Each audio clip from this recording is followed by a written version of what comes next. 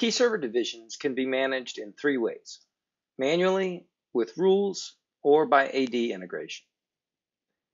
To manually create and populate computer divisions, right-click in the Divisions pane in the Computer's window and select New Division. Assign a name to the division, select a color if you want, and click OK. To create nested divisions with a hierarchical structure, use a period as the division separator. For example, to create multiple subdivisions within a primary division called Library, name the first division library.room1. The second division might be named library.room2. To populate divisions manually, simply select or multi-select the computers you want to move and then drag them into the appropriate division. Any computers moved into their division manually will be anchored there, as indicated by the anchor icon next to the division name in the main computer's window.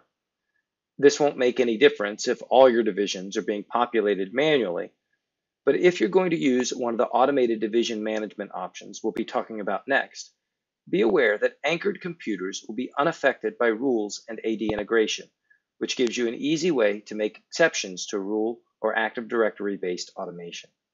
For example, if each lab contains a kiosk machine, and rather than grouping kiosk machines in with the rest of the computers in the room based on their computer name, prefix, or OU location, you may decide to manually move all the kiosk machines into a division of their own.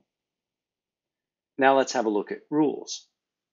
Populating divisions with rules still requires you to create each division manually, the way we did before.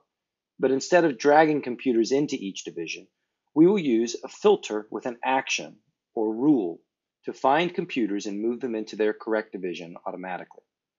After creating a division, right-click in the Filters pane of the Computers window and select New Filter. The most common attribute to filter on for division automation is the computer name prefix, because it's very common for the first few characters of the computer name to represent the computer's physical location. That's not always the case, however, as some administrators filter on the computer name suffix or even the IP address range to find the computer records that need to be moved. You can even build a custom filter with and or statements, as long as you know the proper syntax. For detailed documentation on filters in KeyServer, open the Filter Details window, right-click and select Help. Context-aware help will take you to the filters section in our documentation. For this demonstration, we'll create a new filter that looks at the computer name prefix.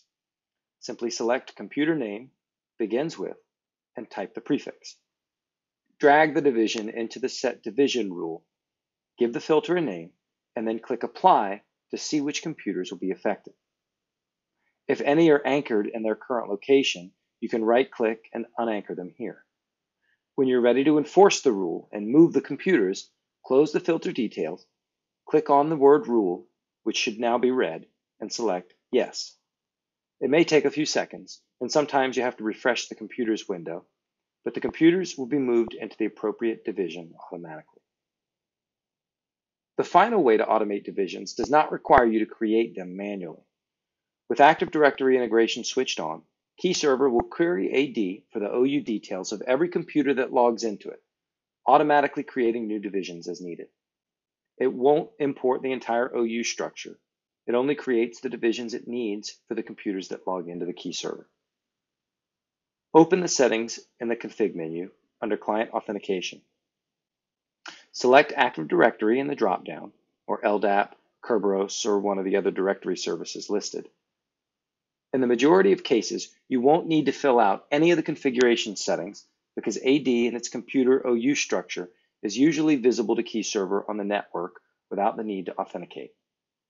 You will want to decide whether you want to use the first OU, last OU, or all OUs for your division names, and you'll need to check the boxes next to Assign Divisions Automatically and Create Divisions as needed. In some cases, you may want to reverse the order of the parts, and if you'll be combining rules and AD integration, you'll want to decide which method takes precedence in case of a conflict. That's it. When the next unanchored computer logs into KeyServer, a new division will be created for it, and it will be moved into it automatically. If that doesn't happen, you may just need to fill out the AD details we skipped earlier. And if that doesn't work, just email us at support@sassafras.com, and someone will be happy to help out. That's it for this video on division automation. Thanks for watching.